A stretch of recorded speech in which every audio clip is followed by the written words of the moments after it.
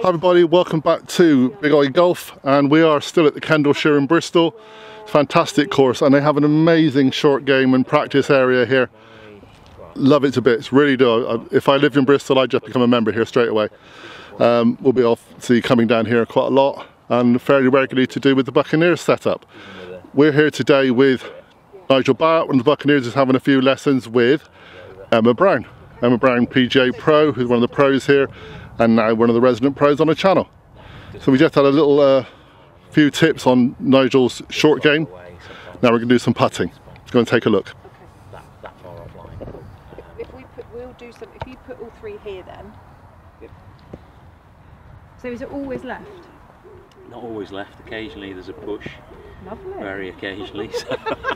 All this to look forward to. So again, before we start, Nigel is still literally a new student to you. You've only just done a few bits of short game with him. Yeah. So this is more of an assessment video as opposed to perfecting anything specific. Yeah, it's just a couple of pointers really, I think. So I just asked Nigel what golf ball he uses to make sure he uses the same golf. Are they orange? They've got orange dots on. I do What think might. there is a slight obsession with orange. You noticed. So I think it's just making sure he's practicing properly, practicing better, and using the same golf balls when he's like doing short game instead of just a random selection. Okay. So he's going to go do some practice putts, and obviously Emma's going to take a look. We'll show the putts anyway. So do you see this dead straight, or are we just aiming? I see it going slightly left. Okay. Just slightly.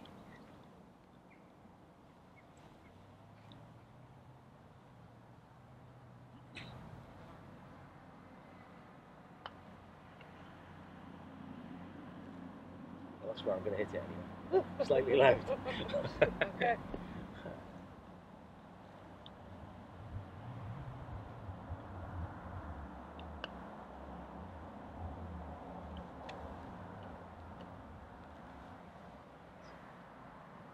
Telling myself it's going to break that way slightly, and I still don't aim far enough out.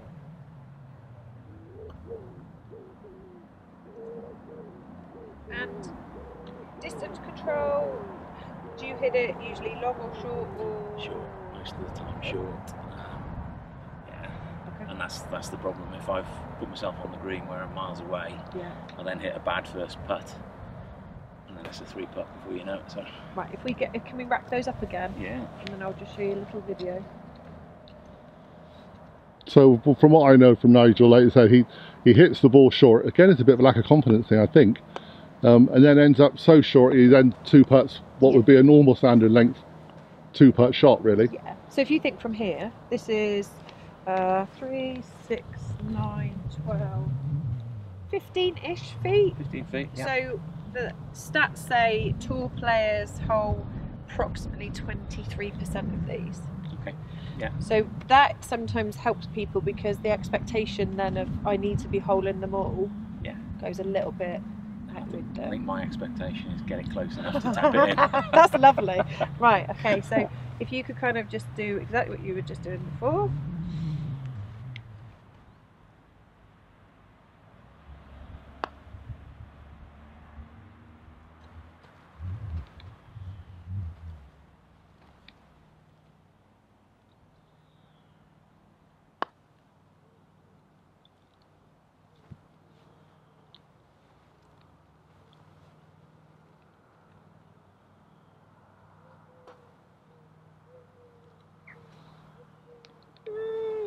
It's alright, no, what's the problem? Take those. I was going to say, I want mine though, my own culture, they look pretty good to me. So if you watch, this is all, I've videoed all 3 of them for you, okay? Hands turn over, yeah. Well, that's okay, but you kind of knew that, so that's fine. So while they're just going through this little bit, which obviously most people would get on a lesson, you get them videoed, and then Emma would discuss them, or your pro would discuss the details with you. Nigel is a 17 handicap. Hits the ball really well, long shots, but he struggles with his putting in his short game. Yeah. So sometimes your ball was actually slightly closer, slightly further back than centre. Further back than centre, right? Okay. So then it produces this kind of like arm position. Yeah. So you've got to think if your putting stroke's a slight arc and your ball position's too far back, the putter arc wants to send it to the right. Okay. So then what happens is we kind of visually then have to change that, and that's where your hands get involved. And flick it. Yeah. Yeah. So I would say for you at the moment, we've got to get the ball more central or slightly forward, which is going to weird you out because you don't want it to go left, so you're kind of battling that. Okay. But we have got to get that putter face not moving around as much, because at the moment it is literally just flipping so much. Your distance control is going to be really different as well.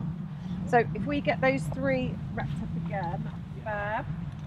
Okay, so if you can, we're going to have the ball slightly forward in your setup, okay?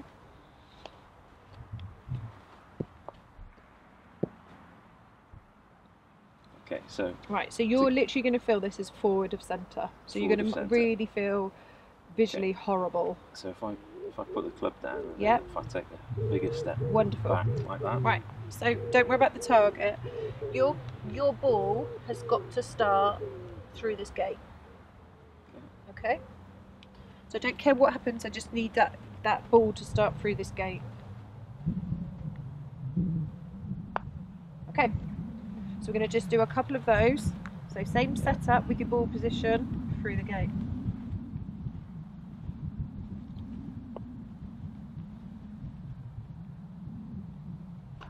That's better. Right, so what do you think this gate does? And focuses you on the line that you hit in the putt and gets you to take the putter head through as well. Exactly. So we had to do it with this setup because where your ball position was so far back on some of them, you were going to literally hit everything right. So your hands and eye coordination, you want to get it back online, but it just moves it way too much. Okay? So through that gate. Through that gate. Putter head. Yeah. That looks better.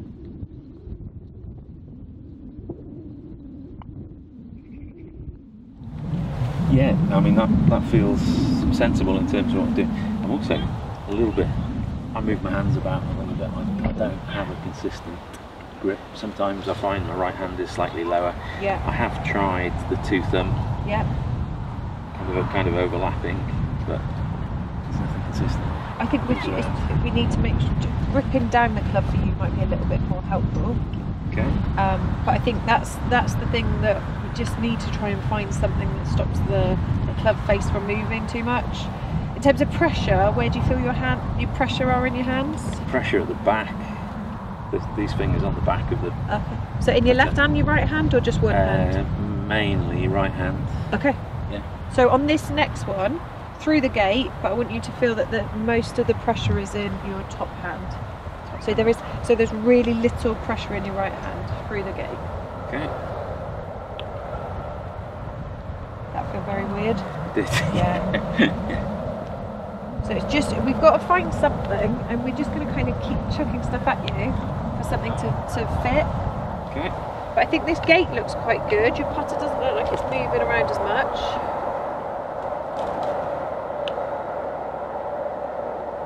See, it's holding its line better. Yeah. Because the strike on the ball is... Yeah. But I think because your ball's more forward, your putter face isn't having to do as much. So then what we do, next stage would be to kind of make the gate a tiny bit smaller, and you make it so small that the ball can just fit through it. Right, so we go any further. Yeah. What's been happening with Nigel? What do you think we need to do?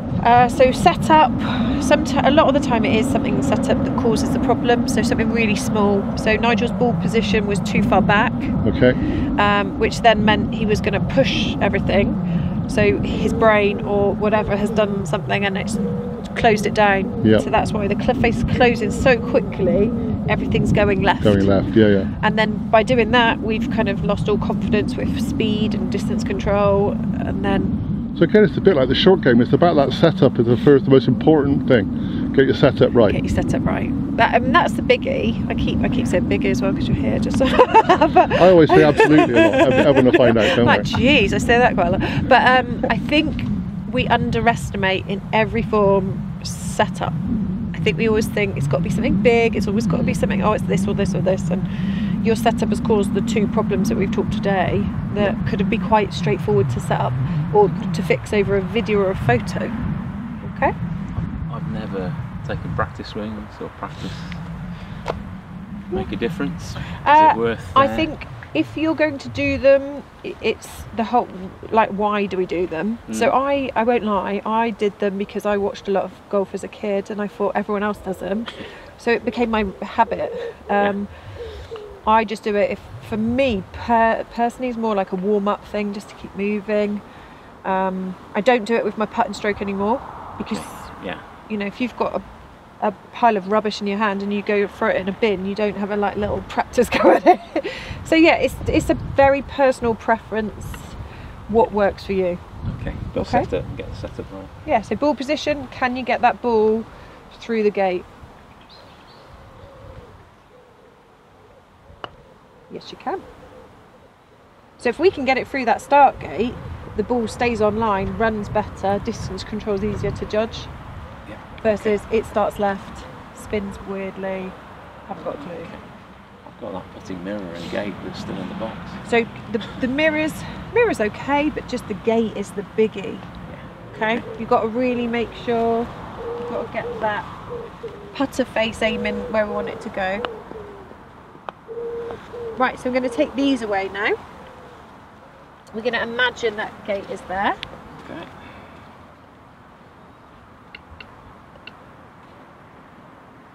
So set up, get that putter face going through that gate.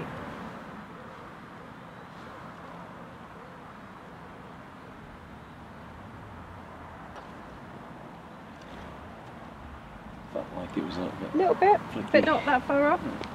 So this one has, we cannot, if this was your last putt ever today, you are not allowed to finish the ball this side of the hole. Okay? That's it. That's your challenge for today. I'll give you an today. electric shock if you do. Get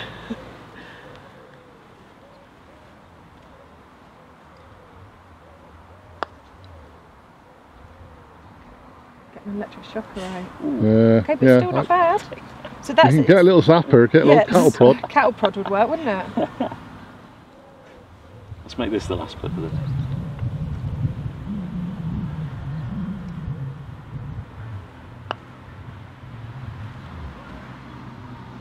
I'd rather see that because it just stays online, doesn't move. Yeah.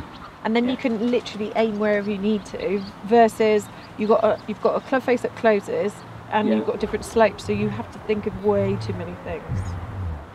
Yeah, I mean that felt slightly like a push, but it's going to feel very pushy at the moment because you're almost like feeling that the putter face stays open.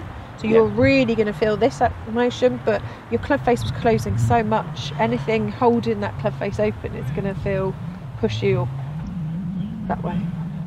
Yeah? No, thank you. So pointers for this for you again, if I walked away from this now, what are you working on with your putting? So it's set up initially, so I mean the way that I've tried before but I've never been consistent is put the putter face down against the ball, middle of the stance, and then take a bigger step back with this foot than this one, so that will bring it into the more forward in the stance.